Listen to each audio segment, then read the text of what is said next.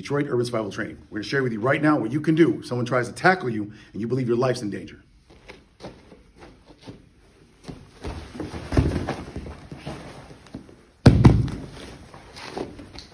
So, essentially what you want to do in this case, because you believe your life's in danger, is take from them the ability to see and breathe at the same time. When they first come in, assuming they tackled you, you couldn't stop them ahead of time, you're going to sprawl out with your legs. This puts your body weight forward, forcing their top of their head to the concrete. You're going to rip their eyes back. As you rip their eyes back, this is going to expose their throat. You're going to take your fingers and you're going to grip the top of the throat and the highway. This will increase your survivability.